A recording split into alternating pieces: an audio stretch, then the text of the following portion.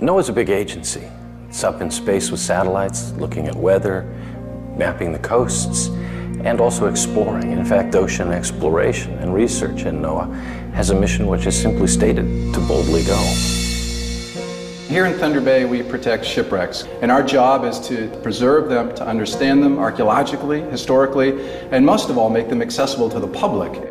Once they were found, it was clear that there was a cluster around Thunder Bay. It needed protection, and hence the State Underwater Preserve that was established in the 1980s, and later the Marine Sanctuary in 2000. Each wreck really represents a new story, and we need to remember it's more than about the wreck itself. It's about the men and women that served on these. Some of them lost their lives on these, and we're not just studying why this vessel sank. We want to know what it did in its life. If it was in the ocean, of course, the iron. We don't want to develop a passion in these students for not just shipwrecks, but for the sense of exploration. And something like Project Shiphunt, where we can bring 5 kids from Saginaw in to be an archaeologist.